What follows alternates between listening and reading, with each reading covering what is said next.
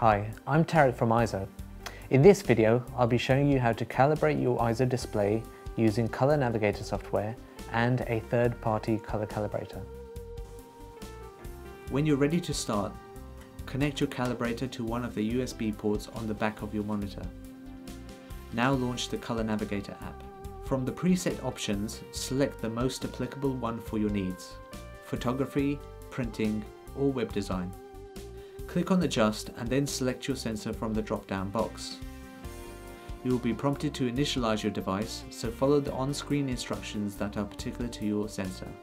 When prompted to do so, you will need to place your calibrator on the screen. If your monitor has a hood, you can slide back the central part to allow access for the calibrator. Next, click on Proceed. The calibration will now take place and a progress bar will be visible.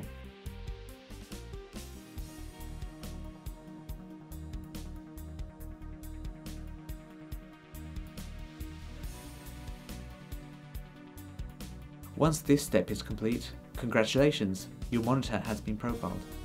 If you're an advanced user, you may wish to carry out a monitor validation to check the accuracy of your calibration. Follow the on-screen prompts to select your sensor, initialize it, and position it on the screen. Click Validate, and once this has been completed, the software will generate a table of results showing you the difference between the standard color patch and the color as displayed by your monitor. For more information on calibration and validation, visit the EIZO website.